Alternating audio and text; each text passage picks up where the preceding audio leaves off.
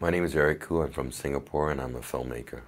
I used to love drawing comics, and when I was about 8 or 9 years old, I discovered my mother's Canon Super 8 camera, and I picked it up and I started playing around with it, and it seemed so exciting to tell stories, beyond just comics.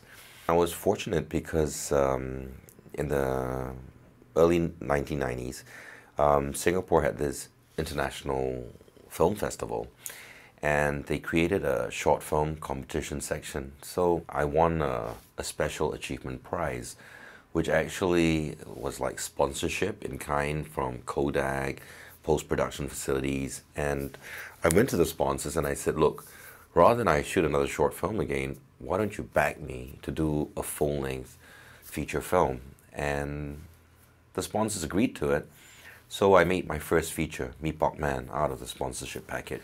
And then after directing my second feature, 12 Stories, I decided to do some producing and to produce the works of Singaporean filmmakers. And I'm now into the love of filmmaking for about more than 15 years. My first animation film, Tatsumi, based on the life and short stories of Yoshihiro Tatsumi, a cartoonist that I've admired for over 2 decades. And he inspired me, in the days also when I was still doing comics for the papers and the magazines.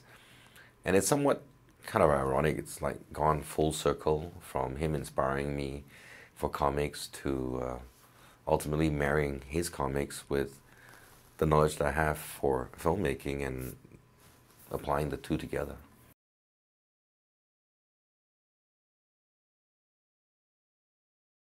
I like to use a lot of people, in my films who've never acted before.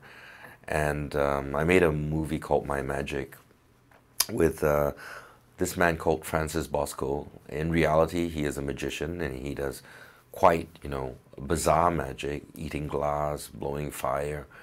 I remember this guy, who walked in and he started blowing fire, and I thought, is this fake fire? But as he passed me by, I could feel the heat and I was enamored. And he's never acted, but yet, when he was in front of the camera, he just came alive, and it was remarkable and incredible working with him.